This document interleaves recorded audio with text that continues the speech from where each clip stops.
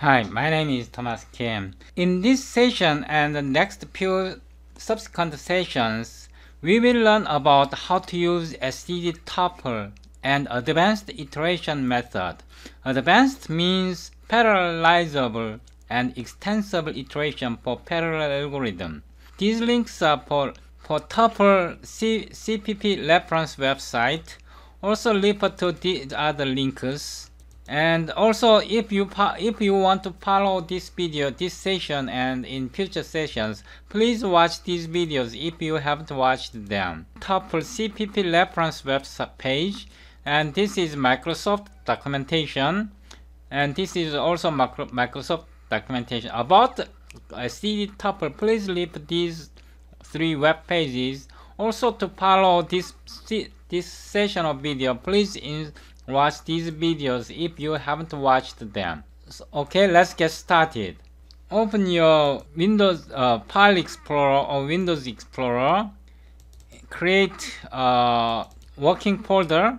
For example, in my case, I will create tuple tutorial. Then in this folder, copy the folder path. Then start Visual Studio 2017. Go to Tool menu, Option, scroll down, Location here, paste to your working folder. Okay. Then also, if you haven't created this, how can I say, command prompt, please watch my previous video and create this command prompt. I will right click, Properties, then I will change the starter folder to here. Click OK. Then if I click it, it will move to our working folder here. Then CL version should work. Also G++ version should work. Please note that we need to have latest version of C++ compiler, both GNU compiler. If you haven't installed the latest version of CL, Microsoft compiler, okay, or GNU compiler, then please watch my previous video, this video, how installing and also how to upgrade or update the C++ compiler. Also about how to create this command prompt, please watch this video. Okay, now here I will create a new project, and I will create an empty blank solution. Select other Visual Studio project. I will name it tuple motivation solution. I will name like this. I created a blank solution. Right click, add new project, then select Windows Desktop wizard here. Just say single project 01 tuple. Create like this, then click OK. Here select the console application, then do not select precompiled header. We will not use precompiled header because for compatibility with the GNU G++ compiler. Then click OK. Okay, this file is created, but this file is created here. I will copy code that I prepared in advance. I pasted.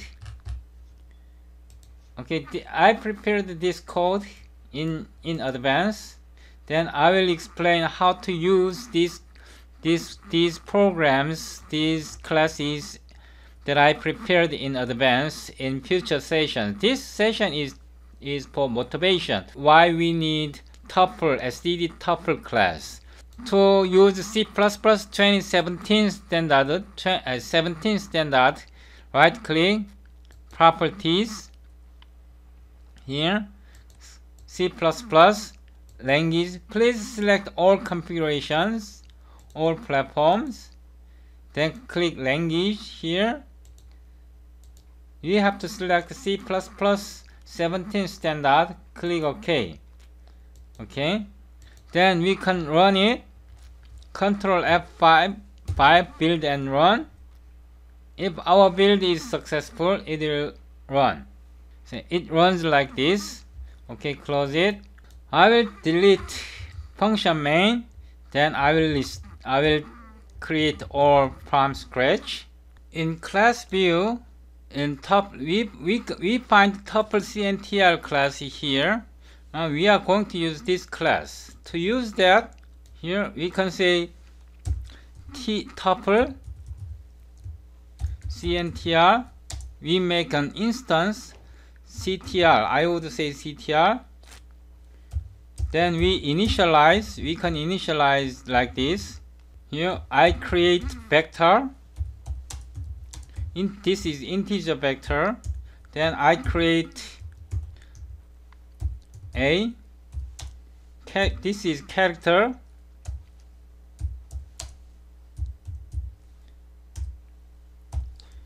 Then I create a string.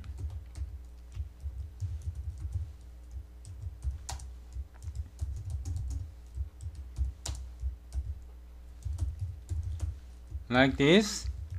Then we build CTR, build right indices. Then we can iterate like this. For size ti equals 0, I less than CTR, get max right. Then plus I, here std cout,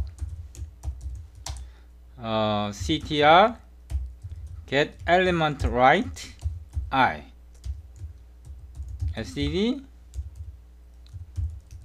and there. Now let's run it. Control F5 to build and run. Please note that this CTR class has integer vector 1, 0, 1, 2, and character vector A, B, C, and the string vector apple, banana, cherry.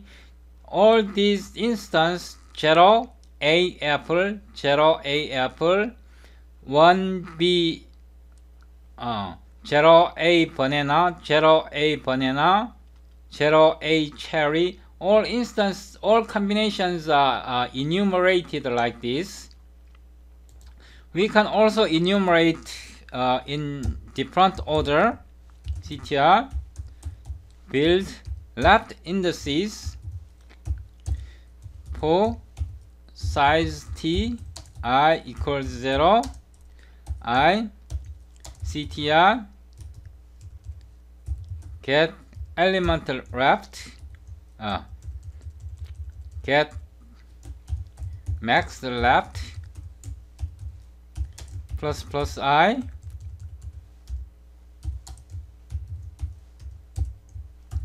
std cout, CTR, get element left, std enter. Then here we put std cout, std enter. Then Control F5 to build and run. Okay, it is running here. So this we iterated. This is right indices first. This is right indices, right vector first. This is right vector first, and this is left vector first. This is left vector. This is right vector. Then iterated in different way like this. This kind of we can also add more elements like a CTR, pushback. In this case, we can insert 4, 3, D, tango. We can insert more elements like this. Then we build again. So new element tango is added. So tango, here dango is added. It iterates 0, A, apple, up to 0.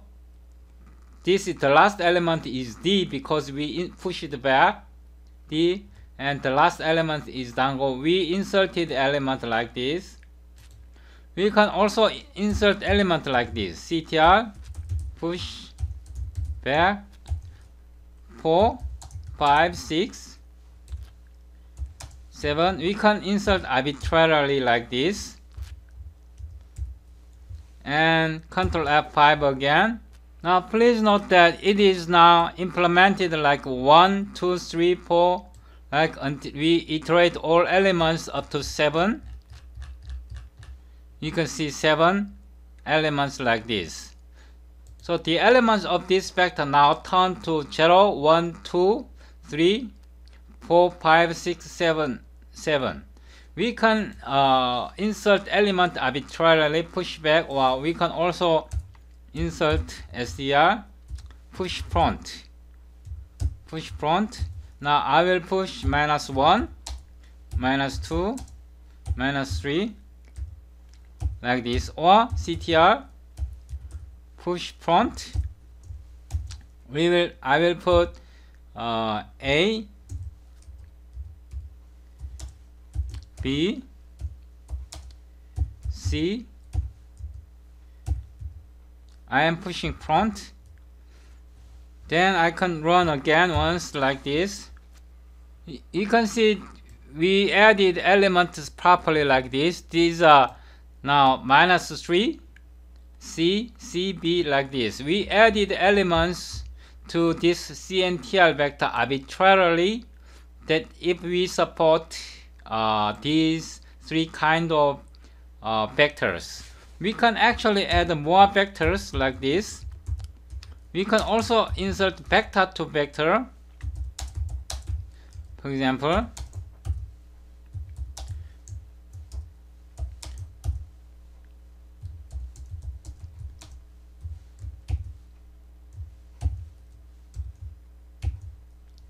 so we added vector to vector, integer vector. So we can still run it, Ctrl F5. Sorry, I have to specify here, std, vector, int. I have to put the type here.